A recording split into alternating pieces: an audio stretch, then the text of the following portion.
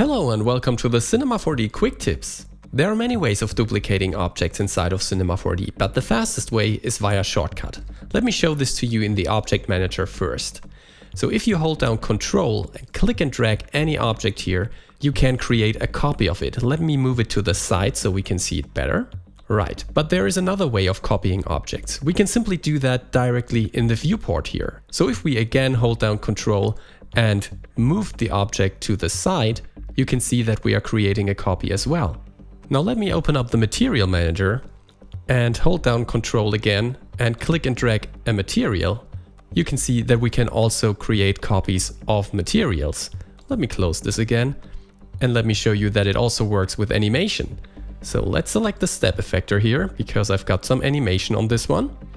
And let's select the first keyframe that I created and just hold down Ctrl again and move it to another frame like so. And you can see that we now created a copy of the first keyframe on frame 59.